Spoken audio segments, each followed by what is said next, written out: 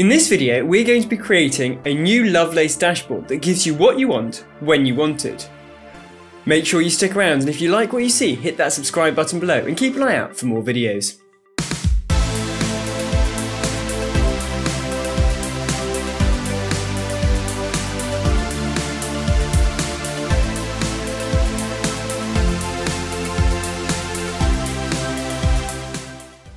Hi, I'm Will from Surridge Tech, and today we're going to be creating a new Lovelace dashboard. And this dashboard is going to give you what you want, when you want it, and it's going to adapt throughout the day. First of all, we're going to add some sensors to allow us to control this dashboard, and then we'll create the dashboard itself. So let's get going. Right, so the first thing we need to do is add some sensors. And the first sensor we're going to add is this workday sensor. It's built-in sensor into Home Assistant, so you just got to add it to your configuration. And this basically will take the work days and it will use the days of the week minus any holidays, public holidays for your country. So it needs to know your country. And then it will just output that as a binary sensor. So it's either a work day or it's not a work day. If you have a slightly more complicated setup, if you're working flexibly and you're working weekends or whatever, then you could use something like a calendar and get the sensor information from that, or a slightly more complicated template sensor. But for now, we're just going to use this. So we're going to copy this YAML, go into our configuration file editor inside Visual Studio Code and Home Assistant, and we're going to add the binary sensor. And of course, I'm not in DE, I am in GB. So we're going to add that, we can save that, and then we're going to need a template sensor. And this is where it gets a little bit more complicated. So our sensor is going to be of platform template.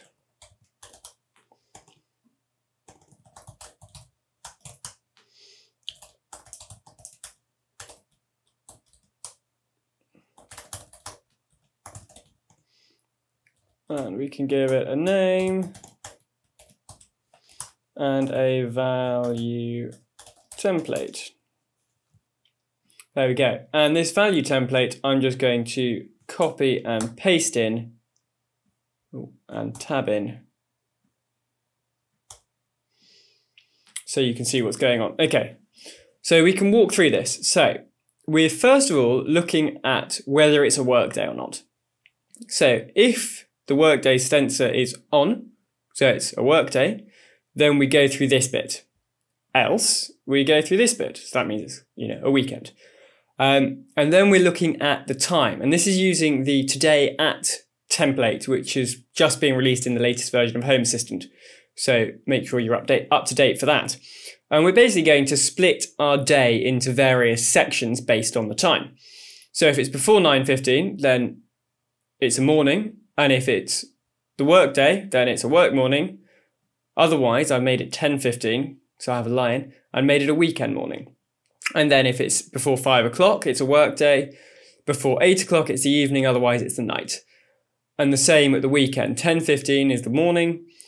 Before 5 is the day. Before 8 is the evening, otherwise it's the night. You may want to split this up even more. You might have a morning and an afternoon. You might have a morning, a lunchtime, an afternoon. Obviously, the more of these you include and the more complicated you make this template sensor, the more options you have when it comes to your dashboard and how many different changes you want to it during the time. So once that's done, we can save that and we can restart Home Assistant. And once Home Assistant has restarted, we can go into our developer tools and we can check our workday sensor. And our workday sensor is on because it's a workday.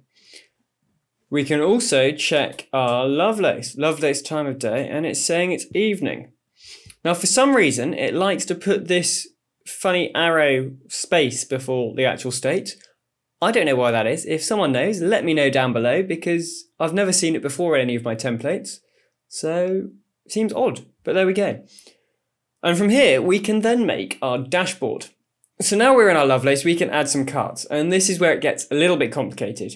Basically, we're going to be adding a heck of a lot of conditional cards, and our conditional cards are going to be based off Lovelace time of day. And the first one we're going to want is a morning, basically. And if it's morning, then we're going to want an entities card with some useful things in the morning. For example, our bedroom light, our bedroom media player, and our cave media player. So that basically just means we have quick access to turning the music off in the bedroom after the alarm's gone off, and to start music in the cave when we go in there. Obviously the light should come on automatically when we're in there, but it gives us that kind of control. And what we can also do is title this card Morning, just to help you see what's going on. You may find that that's a bit ugly once they're actually displaying, but it might be quite nice. And then what we're going to do is just duplicate it because that's easiest. And we'll have a workday card. And this card is going to have our cave media player. It's going to have our cave main light. And it's going to have the desk light. And of course, we need to rename it to workday. And then we can repeat this as many times as we want for all our different states. I'll do one more. We can do the evening, because that's what it currently is. And in the evening, I want the roam media player, and I want the theatre light in the sitting room. There we go. Nice and simple. Oh, and we need to rename it, obviously. And that is kind of as simple as it is. And if we close this, then you'll see that the only card that stays here is none of them. And that's not good because it is the evening. And the reason for that is because it's not arrow space evening. It's actually arrow space space evening. And it's space space workday. And it's space space morning. So when we close that, now the evening card appears. And it does look a bit odd that it's over here on desktop. But believe me, on mobile, it crams itself down and goes into the right place. Now this is great because it's giving you exactly what you want, exactly when you want it. But what if there's more that you do want? And what we're going to do now is create a very simple little card at the bottom that links out into other places. So we're going to need a vertical stack. And in that, we're going to need 2 horizontal stacks. Because I've got 2 main types of dashboard that I use. I have one that's room-based and one that's kind of entity type-based. In our first horizontal stack, we want a lot of buttons. And these buttons are going to navigate. So the first one is going to navigate to rooms/bedroom. And we can change the icon to bed. And then what we can do, if we're clever, is view the code editor. And we can just copy this down.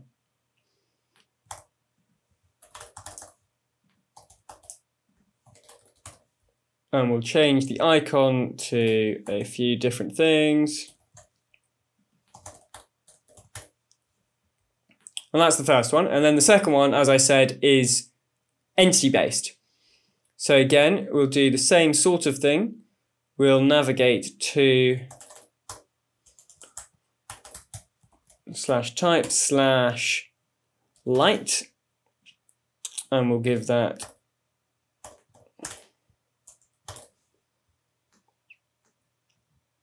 a nice light bulb. And then we'll go back into the code editor, copy and paste this a few times. And we can have media, we can have heating, we can have CCTV.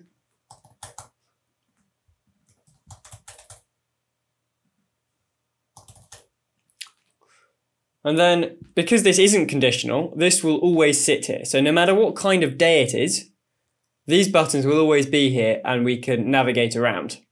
Now that you've seen how to make it, let's have a look at the one that I'm actually using. And don't get me wrong, there is still a lot of refinement. Entity cards are still very ugly. So I'm looking to change that to button cards that respond to the state of things. and to make it a bit, prettier, a bit more designed going forwards.